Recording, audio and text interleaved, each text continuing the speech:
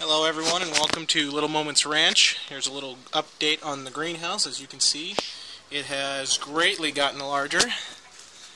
It is now 20 feet by 10 feet. It's a carport I got my hands on, and there is the door there, as you can see. That's actually the frame from the original greenhouse. It fit perfectly inside one of the cross sections, so I just bolted it in and still have my door.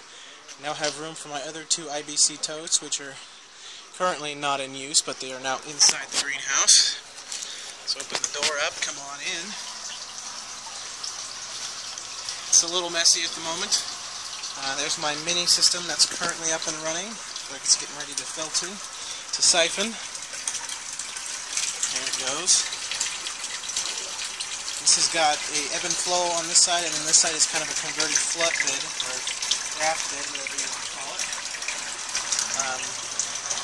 I can now get all the way around the system, which before was quite a chore.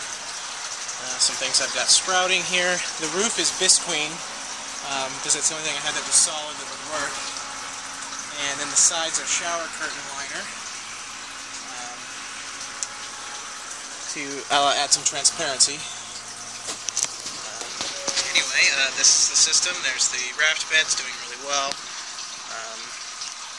Everything seems to be happy and healthy. We'll see how the new greenhouse turns out. It's not that warm in here at the moment, unfortunately, but it has been open most of the day while I was doing it. This one's a little different. I've got some vent holes in the side. As you can see, there's one there, there's one in that corner, one in that corner. Those are deliberate. I have some on these sides. It's not as airtight as the last one. I think that was a problem for the last one, to be honest with you. Not enough airflow through there. Plants seem to be doing well. My loss of a large catfish has drastically infected my plants. I have very little nutrition in there right now, which is a problem. But I will hopefully rectify that in a couple days. Anyway, that's the system. That's the new greenhouse. Nice and large, nice and spacious. Easier to work around in. My little thinking chair there. And my mini system. Thank you all for watching. I appreciate it, and I'll talk to you soon.